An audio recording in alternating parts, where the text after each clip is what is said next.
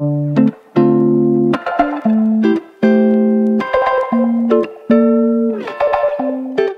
everyone, welcome back to another video. Today, instead of uploading a vlog, I thought I would upload a baking video of making Anzac cookies, biscuits, whatever you want to call them. Because today is Anzac Day, and that doesn't mean you have Anzac biscuits, but I really wanted to make these yesterday and I was just so tired, so I'm making them today. I'm going to put this video up tonight, so it's going to go up on Anzac Day for anyone who still wants to make them. In terms of recipe, I don't know which recipe I'm going to use yet. I did Google some and we have the ingredients, but I had it on my phone and my phone is dead, so I'm going to have to, I don't know if you can see my laptop, quickly Google a recipe, and yeah, I thought it'd be fun for you guys to follow along. Whichever recipe I do end up using, I will link it down below. This is definitely not my own recipe. I do not know how to come up with recipes for baking. So yes, I hope you enjoyed and let's get started. Alright, hopefully you can see me. I'm back over here now. The first one I looked up was a Chelsea sugar recipe for Anzac biscuits. So I'm just going to use that, but I need to get the ingredients.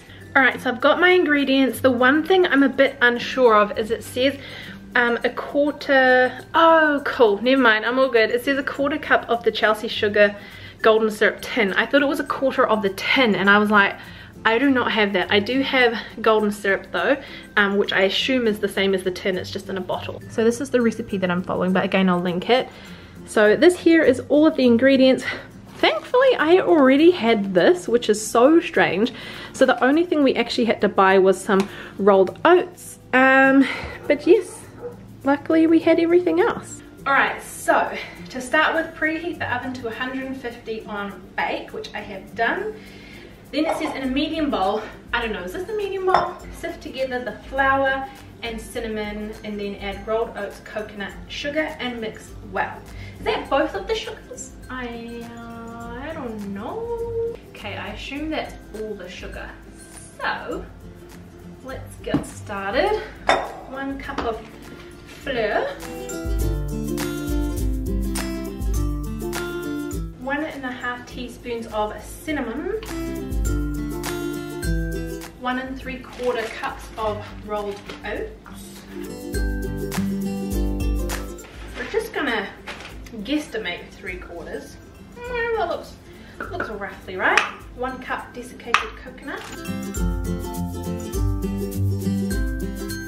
And sugars. Oh, it does say sugars. Mix well. So we need 1/2 cup of white sugar and 1/4 cup of brown sugar.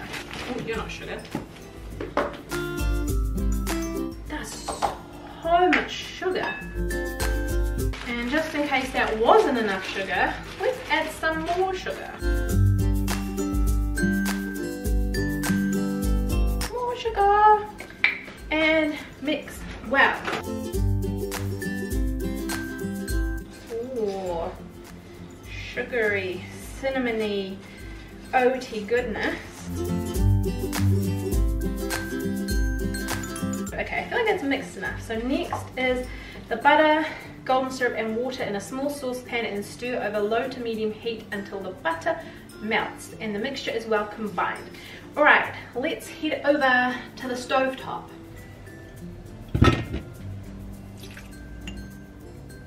More sugar!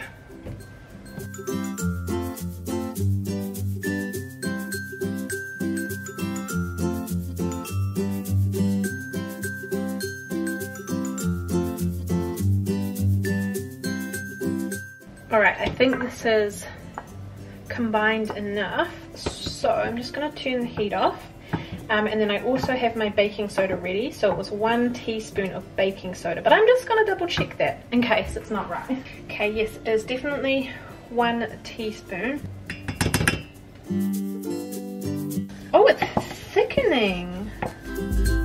And now it says to add immediately to the mixture, so let's head over this way. And pour this in, do a little mixing. Also, fun fact guys, this here, the rolled oats that I use, I think it's Pam's, I was putting everything away while this was heating, and it has a bloody Anzac biscuit recipe on the back of it, doesn't it? So I literally could have followed that one.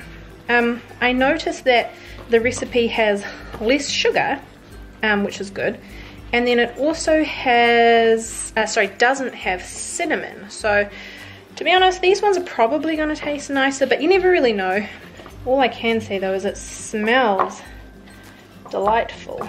Alright, so the next step is to basically roll the mixture into little balls and then flatten them. So 1 to 2 tablespoons worth of mixture, flatten so they're about 1 centimeter thick. So I'm going to do that. I've got a tray ready and lined. The oven is ready to go, so I'm so excited.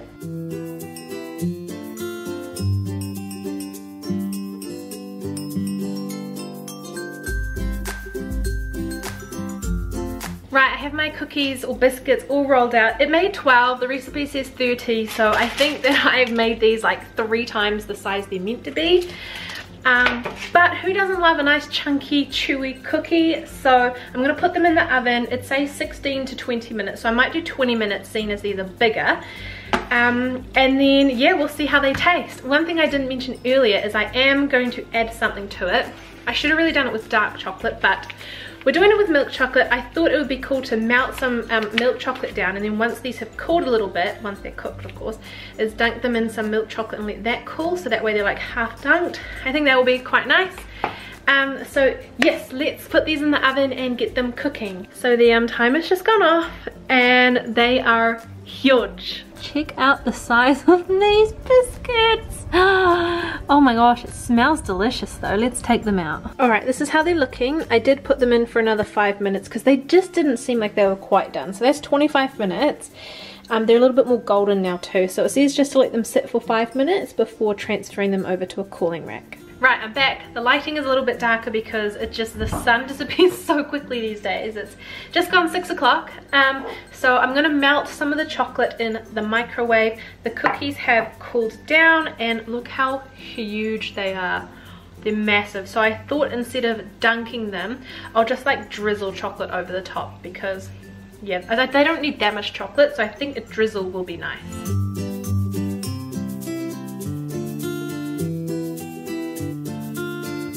Alright guys, so we're back with the final cookies. They look so good. I'm really excited to try one. So I figured I would try one with you guys.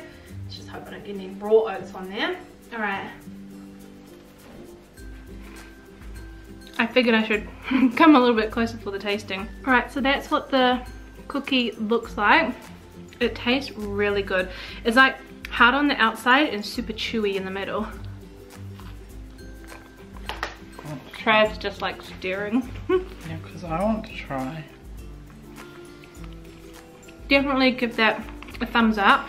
And I think you definitely can do them this size. Just bake them for 25 minutes. I definitely like the chocolate like drizzled on top. I think if it was like fully coated or anything, it would be too much. Yeah, really strong. Alright, so I figured I'd show you what it looks like when you break a big one in half. It's kind of hard because it's got the chocolate on top and it hasn't fully set yet, but I just wanted to show you like how chewy and just like, I don't know if you can really tell, ooh, gooey that is, but it's not showing you. But anyway, it's really good. I really like it. I think I'd give this recipe with the chocolate on top maybe like a 9 out of 10. What would you rate it, Trav? I was just gonna say, we've been together for 10 years and you have not made me a cookie like that. Oh, you're saying it's good? Yeah, well, it's really good. Is this your favourite cookie I've made in 10 years we've been together? Probably. Well, there you go. Trav's favourite cookies in 10 years. So, if you enjoyed this video, please give it a thumbs up. I can't thumbs it up because I've got cookies in my hands. Make sure to check out the recipe below if you want to try it. Thank you so much for watching. I hope you all had a lovely day and celebrated and remembered Anzac Day.